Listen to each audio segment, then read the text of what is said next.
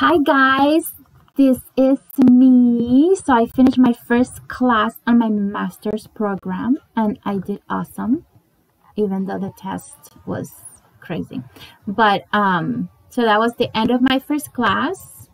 So I told you guys I was gonna tell you how I felt after my first class. I know my family's looking at me like, oh, you have a YouTube channel. Whatever. So it was really good. It was stressful, but not horrible.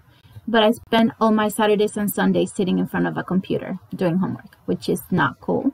But my first class, so I start my second class tomorrow. I already did my first two homeworks for it.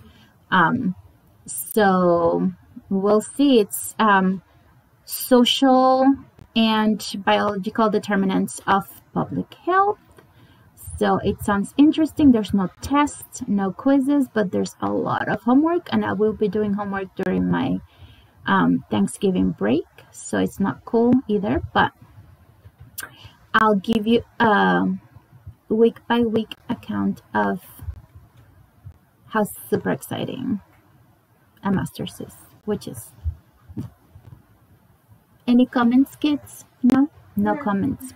They're just happy I'm done with one class, but I'm starting the second. So I will see you later, alligators.